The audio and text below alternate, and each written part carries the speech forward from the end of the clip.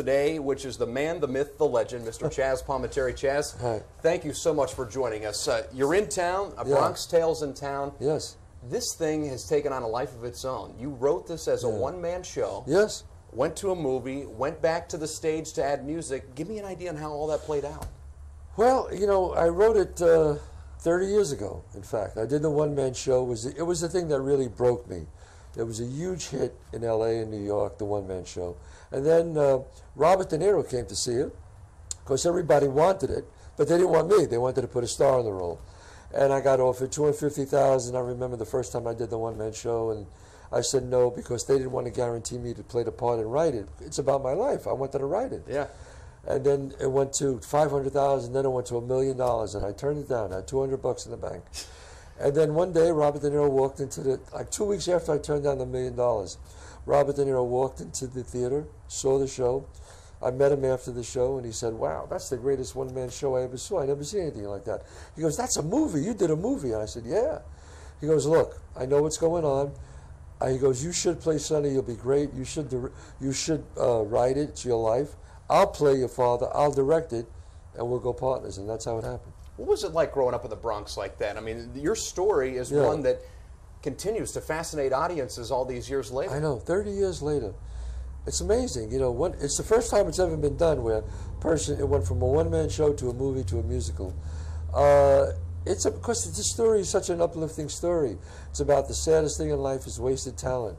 And that's why I encourage families to bring their kids 11 and up, 12 years old, because it's a cautionary tale. Yeah. It makes them see that the choices you make will shape your life forever.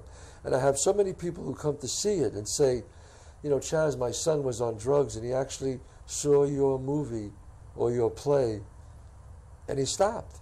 He came to me and said, Dad, I don't want to waste my life anymore. So I cannot thank you enough. And I'm humbled by that. You know, I'm stunned by that when I hear that. And so it means a lot. I know that's why it's been around 30 years. It's a message that clearly needs to be talked about. The worst thing in life is wasted talent. That's an actual quote from your dad, too, isn't it? That was my father's quote. The saddest thing in life is wasted talent.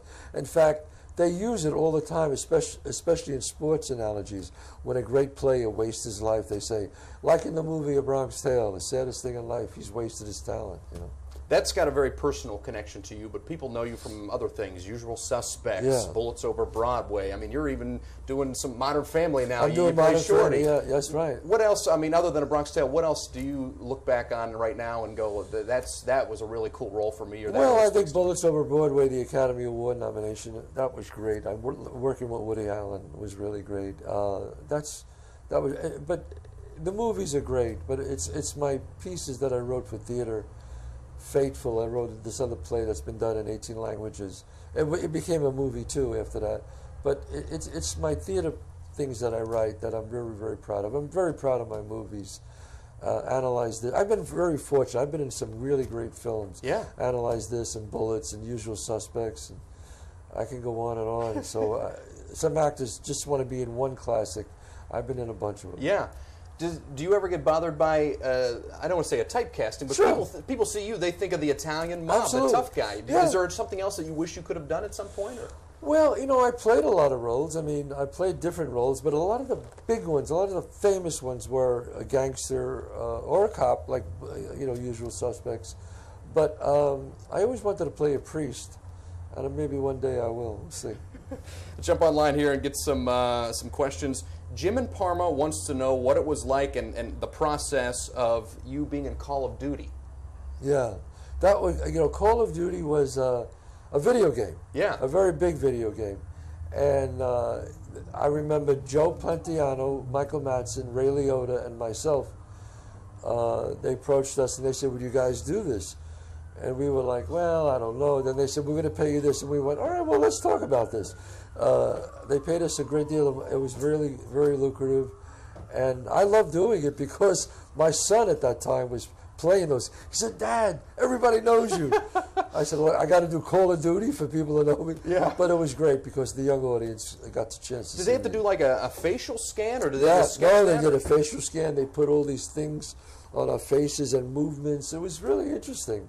But it was so easy. I mean, it was just only a couple of days' work. Yeah. I read somewhere you're a big Seinfeld fan. Oh, yeah. Big Seinfeld. What is it about Seinfeld? I'm a big Seinfeld fan too. Oh. I quote it all the time. What is it that? Because it's so different. It's not about, you know, talk, joke. It's about situations. It's about, I remember that, you know, being lost in a parking lot and can't find your car, you know, waiting in a Chinese restaurant. I just thought it was brilliant. I just thought it was brilliant. It was so different. Nothing has ever been like it since. I don't know if you could do it again. It was one of those things. It was perfectly written, great cast. It was just, everything was just like perfect. Yeah, it worked. I want to get back to A Bronx Tale real quick. Yeah. You went from the one-man show. You're playing 18 roles. Yes. Goes to a movie, goes back. How hard was it to put music into it? Was that a well, look, to make it a musical, you know, you go to somebody like Alan Menken. Alan Menken, 8-time Academy Award winner. You know, he did the music. When Glenn Slater, 3-time Tony nominee, did the lyrics. So you have great people around you. You know, I mean, it's still, don't get me wrong, nothing's guaranteed. Right. But we worked together in a room for 4 years, the three of us, and this is what we got. And we were on Broadway for 2 years, and now we're going. This is the national tour, the Broadway tour, and it's doing incredible. And people love it. When they see it, all they want to do is come and see it again. You know, Alfred Hitchcock used to say, "There's only 3 things you could do to an audience, and if you do 2 out of 3, you got a hit." He says you can make them laugh, you can make them cry, or you could scare them. I think I did all 3. And in Bronx Tale, we did all 3. Yeah. Exactly. So it's a hit. You look back, I mean, you worked with some of the greats. I mean, Pacino, De Niro. Yeah. Who sticks out? Were you ever starstruck, Chazz? Yes. And the only one I was ever, and I loved working with Bob, De Niro, and Al, and Nicholson. Great guy, all great guys. But the one who I was always starstruck with, who I was with a lot, and I got to know, was Frank Sinatra. Really? And I could never get over who he was. And I'd be at his house, and I'd be on the beach with him in Malibu, and every once in a while I'd be sitting there, just like you and I are right now, and I would just turn my head and go,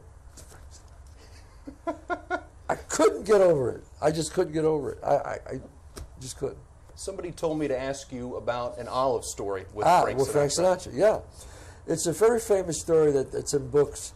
I was with Frank Sinatra, and we were there with a bunch of people, and then finally everybody went inside, and it was just him and I, just like you and I are. And he asked me, he said he loved Bronx Tale. He told me it was his favorite movie. And then he had a martini, and at the end of our conversation, he said he took the toothpick out with the 2 olives on the martini, on the toothpick, and he says, "Come on, Chazz, share my olive." And I said, I didn't know what he meant. He said, "Share my olive." So I took the olive off the toothpick, and he said, "You ready?" And I said, "Yeah." And we popped the olives in our mouth, and he said, "I love you. You're a great guy." And I said, well, thanks, Frank." And he hugged me, and we walked inside, and I was like, what was that about? So I was talking to a bunch of people, and Don Rickles, I went over to Don Rickles, and I just told him what happened. And all of a sudden I hear a voice behind me go, "Frank shared an olive with you." And I turn around, and it's Gregory Peck, the great actor. Yeah. And he said, I said, "Yeah, what was that about?" And he said, "That's a Rat Pack tradition, Chazz. When Sammy and Dino and all of them, they would drink martinis, and then they would share their olives with each other. It was like a tradition. It was like a sign of great friendship." And he says, "Welcome to the club, Chazz." And I was like, wow. I was stunned by that. I hope I'm not out of line. No. I got a little surprise for you. Sure. I heard the story, and Mr. Palminteri, it'd be an honor to share an olive with you as we continue to do this interview. I got some martini olives. Okay. And I got a couple skewers here that we can pick one out as we continue to get a couple more questions from the audience. Yes. Wow. That was pretty great. I heard this story last night, and I said, I got to stop and get some olives for Mr. Palminteri today. Yeah. Wow. Okay. Cheers. Cheers. Now we're bonded. Friends for life. Friends for life. Something else I found out I thought was absolutely amazing. Bronx Tale now getting played in high schools, and your daughter, right? Oh, is no, playing, this is like, you know what? Playing the character based on your mom. God has touched me. We gave the rights to one high school just for 2 weeks because we knew them. We knew the high school. It's Stepanek High School, in White Plains, and we gave it to them for 2 weeks. It's an all-boys school. So now they have to go out to other schools and audition people. My daughter, Gabriella, gets the part of my mother. So now my daughter is playing my mother in a high school production of A Bronx Tale. My daughter's incredibly talented. I mean, could sing, could dance, could act. And she gets the part. I was like, I couldn't believe it. What is that? I mean, I can't even think about it. I mean, this is words that you pen to paper that yes. You had no idea at the time that down the line your daughter would be reciting. How about this? I wasn't even married when I wrote Bronx Tale. I didn't even have a wife. Who ever thought that when I wrote it, that 30 years from now, my daughter will play my mother in this thing that I'm writing? Bronx Tale is a huge hit in France right now. The one-man show in French. Huge hit. So, and I spoke to the people at Playhouse Square. I'm going to come back here and do the one-man show, the original show that I did. I'm going to come back. I was wondering, is it still going? You said it's in France. Is it anywhere in the United States right now? I do it. I only gave the rights in the United States. I still do it. If somebody goes online, chazzpalminteri.net, my schedule. I'm doing it Saturday night, this Saturday. Oh, that's fantastic. At the Grand Music Hall in Tarrytown, New York.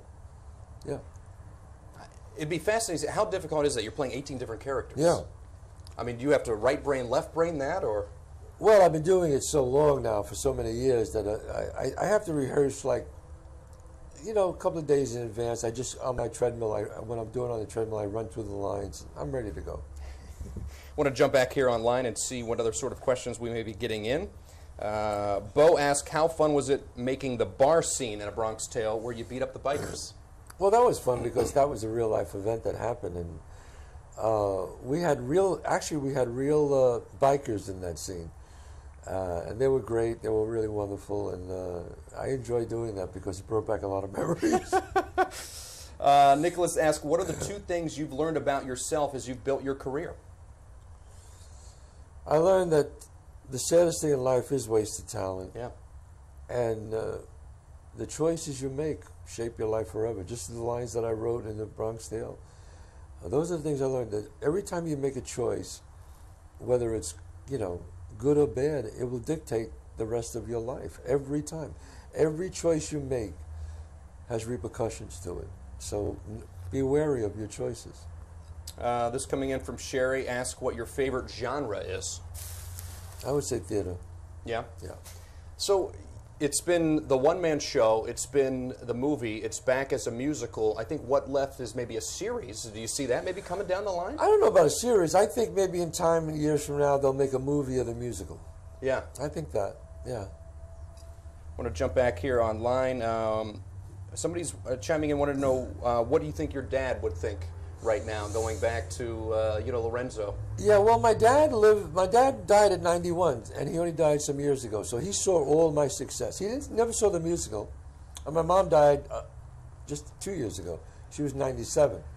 So they saw all my success. Again, she didn't see the musical, but they saw everything, and I know they were very, very proud. Very proud, yes.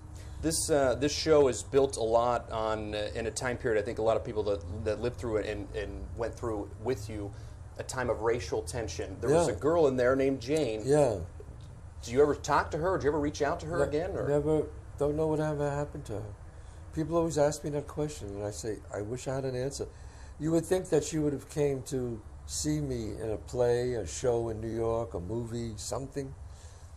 You know what? She's my age. I don't know. Maybe something happened. Maybe she passed away. I don't know. Yeah. Yeah.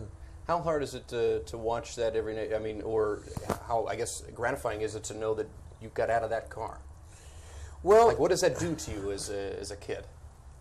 Well, think about that. If I stay in that car, I'm not here right now. Right. I'm not here. We're not talking. Bronx Tale never happens. I'm gone. That's how delicate life is. And that's what when I speak to young kids, I tell them, the choices you make, a stupid choice like that, your life's over. So I'm blessed to be here. God has put me here. I thank God every day. And then also, another big thing in that everybody talks about is the test. Right, the door Unlocking test. the car door. How often do you get reference to that now? Oh my God, every day. People come over to me, they go, Chazz, this is my wife. She passed the door test. This is my wife. Chazz, my wife passed the door test. I get this every day.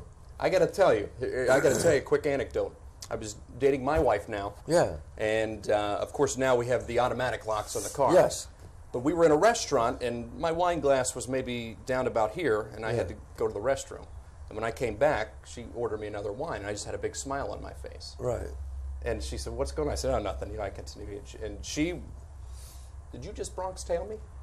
I said, yeah. "No, but if I did, you would have passed it." That's it. See, even though they have the automatic door lock, that doesn't matter. If she gets in the car, when you open the door, if she gets in the car, she has to click it a few times and just make it go up and down, just as a gesture. I'm opening the door for you. Yeah. So it's okay. It doesn't matter if it's automatic. So you talked about you still doing the one-man show. That's You're still right. doing some stuff on Modern Family. What's next for you down the line? Give me 5 years down the road. You looking at anything? Yeah, well, I've written 2 other plays, one straight play, one musical that I'm writing now. And we'll see where that goes. I'm in a TV series right now. It's called Godfather of Harlem with Forrest Whitaker. That comes out in October on Epix, and it's a great series about the 60s. With me, Forrest Whitaker, Paul Savino, and Vincent D'Onofrio. So we'll see what happens.